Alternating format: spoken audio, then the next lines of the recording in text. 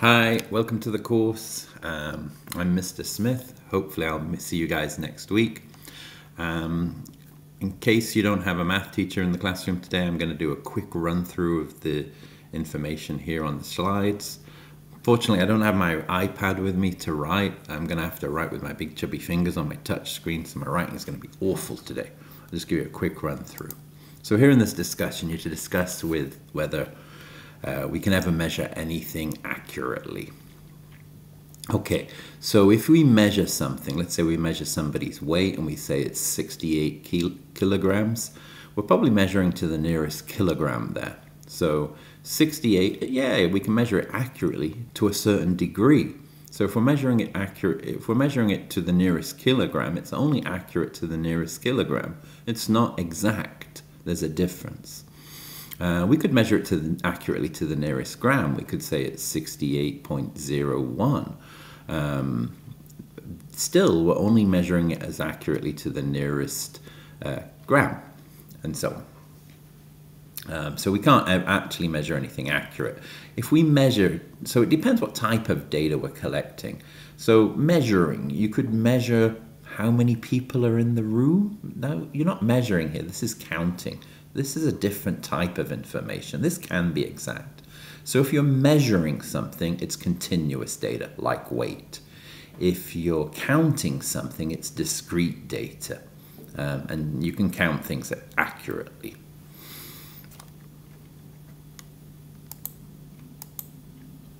Okay, we're going to look a little bit at significant figures. This is really important on this course. Any exam that you write, any paper that you write, you must always carry exact values all the way through, but what you write on your paper at the end, or when you write something down, you write to the nearest 3 significant figures. So 3 significant figures is important. So for significant figures, what we do is we take a number and we scan across the number to the first non-zero digit. From that point onwards, we count 3 digits. So giving you some answers here, this first one, we're going to be taking the first 3 digits, which is 21.3, but the 3 there at that point, we have to round it using the normal rounding figures. Because the next digit is a 5, we're going to have to round it up. So the first one is going to be 21.4. The next one is already in 3 significant figures, 1.25, as is the next. Oh, sorry, I'm not rounding. I'm determining the number of significant figures. Let's scratch that. So, how many significant figures in the first one? That's 4 significant figures. The second one's 3. The third one's 3. The next one's 4.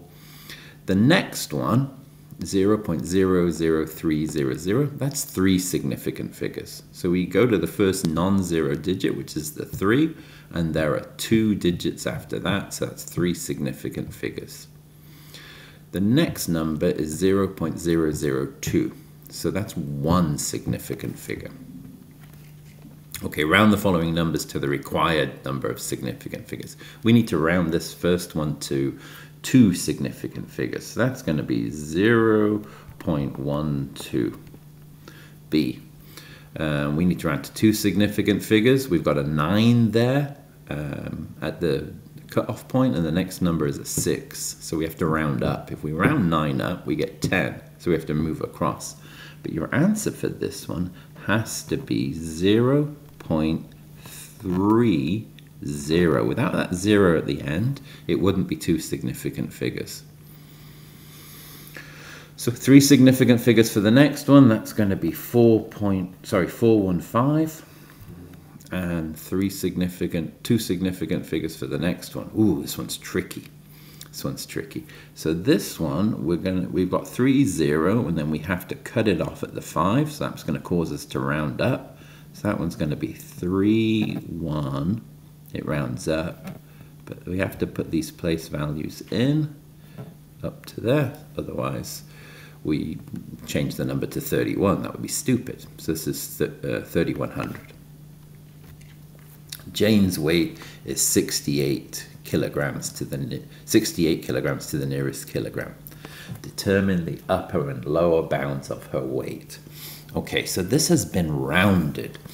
This is a rounded value. We don't know what the weight was, so the smallest it could have been would be 67.5, which would round up, so it could be this value,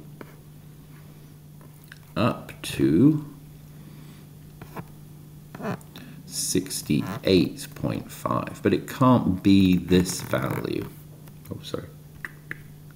68.5.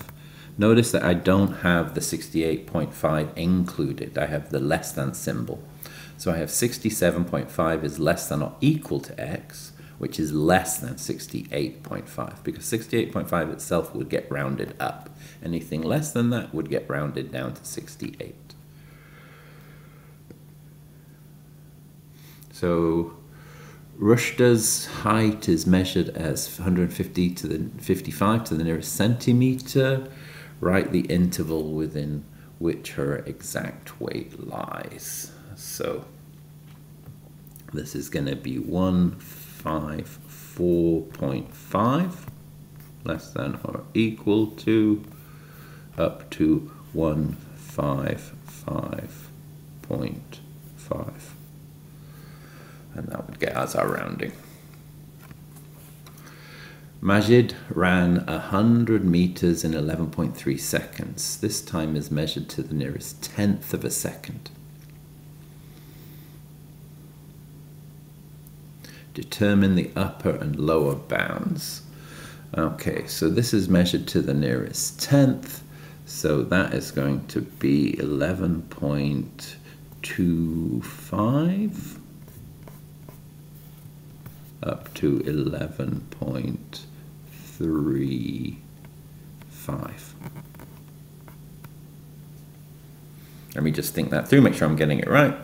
Yep, that bit's right. Let me look there. Yeah. Oh, I missed this. Okay, so you were to discuss this one a little bit. Jad and Jude's calculations results in the number 21.03142.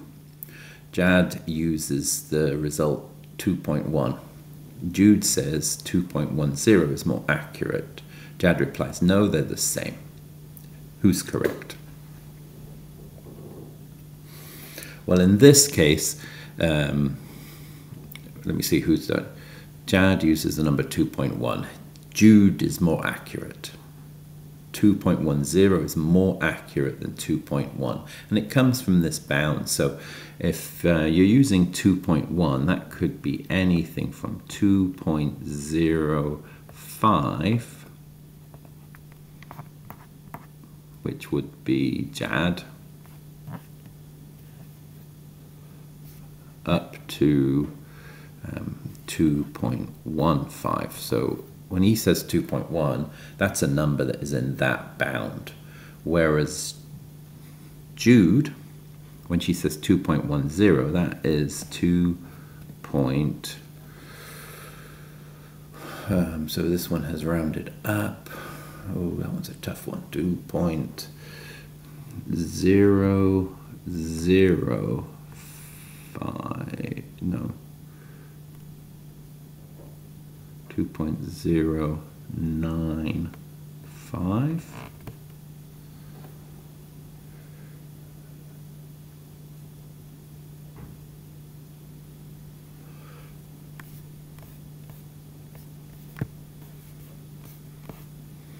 Up to 2.105.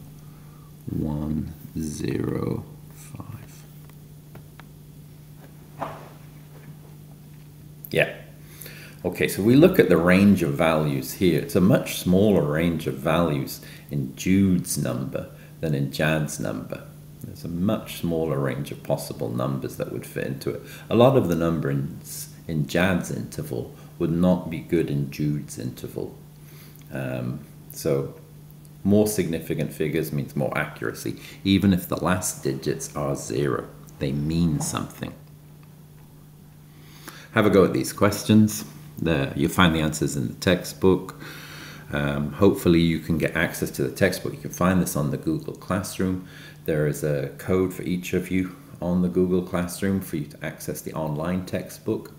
You can get a PDF of the textbook, but it's an older version. So this textbook, when it came out 5 years ago, has quite a few errors in it. So some of the questions will be wrong, some of the answers will be wrong in the older version of the PDF and the physical textbook. The online one has a lot more resources. Some of the codes don't work, I've noticed from last year. So let me know if one of your codes doesn't work, and I can try and find you a different code that will work until we get one working. Percentage error is important for us. We have the percentage error formula. It's given there on the formula sheet. You can find a copy of the formula sheet we're going to use for every exam on the Google Classroom. I've posted it there for us. This one causes some problems because we have the approximate value and the exact value, and then sometimes those names change and the A and the E get interchanged, but as long as you have the exact value in the denominator, this formula will work. It works fine. So the fraction 22 over 7 is often used as an approximation of pi.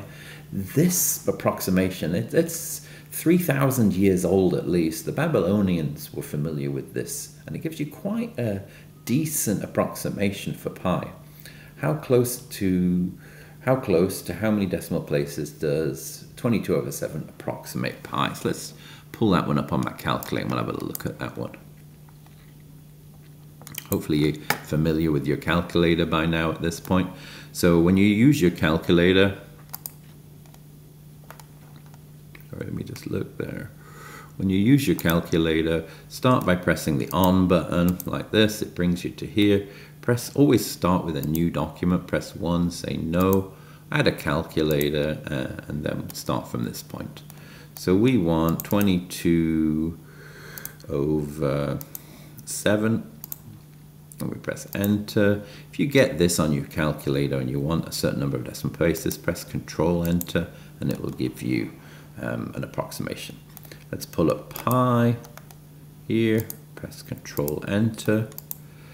Look at that, the first 3, perfect.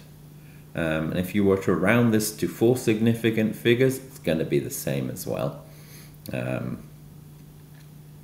So it's quite a good approximation. So it's accurate to 3 decimal places, but even if you round to 3 decimal places, you'll get the same number.